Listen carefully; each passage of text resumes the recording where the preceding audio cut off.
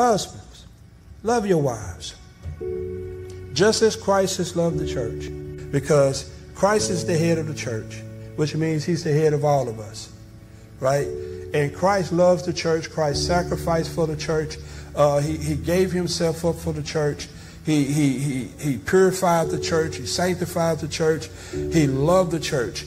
And that's the image of what we see in a marriage that is operating and functioning according to biblical design. A husband loving his wife like he loved his own body. And I like that because you wouldn't do anything to hurt yourself, right, Brother Jamal? And so if you love your wife still the same way, and you wouldn't hurt her. You know, nobody, not man in here would do anything to hurt themselves. And so you love your wife like you love your own body, like you love your own self.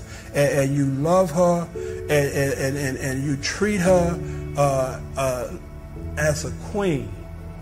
Treat her as she's special. Treat her like a lady.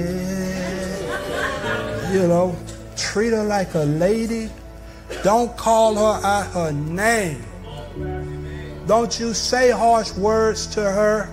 Don't you break her heart. If you get angry, brother, you bite your tongue till it fall off.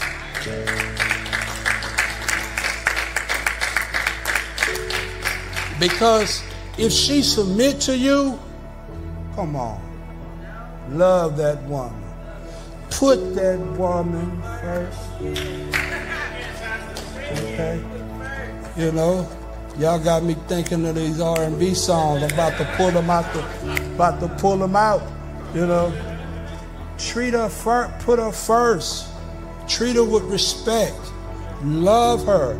Show a little tenderness. Show a little tenderness. Amen.